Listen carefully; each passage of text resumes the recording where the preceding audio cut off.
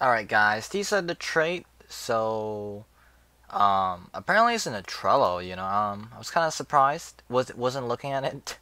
But it's like something here, yeah, that's traits. I'll leave the Trello in the description if you wanna look at the Trello, but yeah, here's like the list of traits. Comforting gives regens. Okay, more HP after a wave. Oh, okay. It doesn't passively regen. That's fine, I guess. Apex, 5% more damage above, 5% reduce. I feel like that would be the best one because it gives you damage buff, and that's what a lot of people care, or at least I care about. And then there's durable, 2.5 damage reduce. Okay.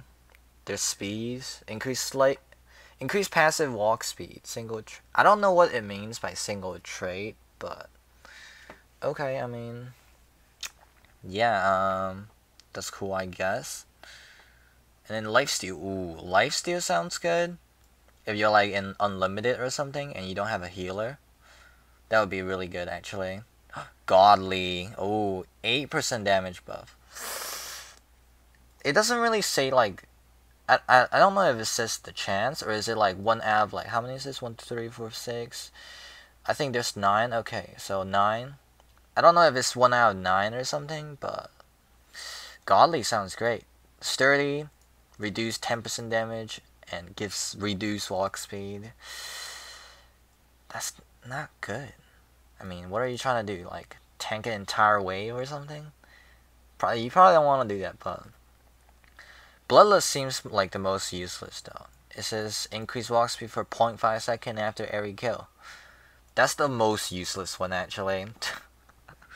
Oh no. Okay, that's really sad, but reflection sounds great actually.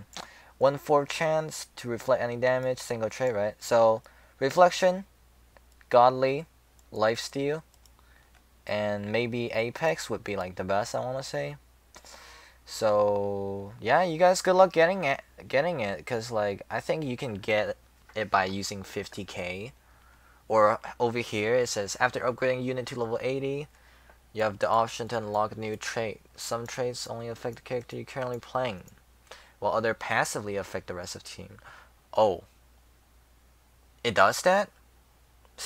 What does that then? Don't know, but sounds great. You can just have like different traits character and just buff each other. And at most you can like have, how many is that? Wow, actually, you can have like 24% damage buff. That's actually insane if you have that kind of 24% is a lot. Yeah.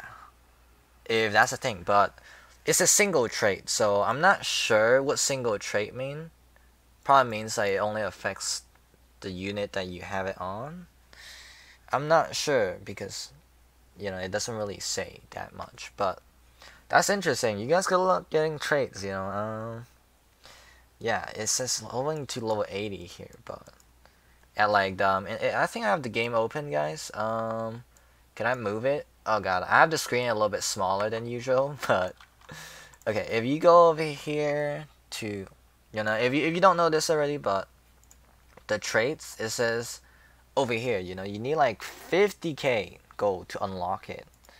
So I guess you could either have like the option to get to level 80 to unlock the trait, or like you buy it early. Isn't it better just to level up? But unless you just wanna, unless you just want a team of passive, so like passive trait just to buff each other, that's good too.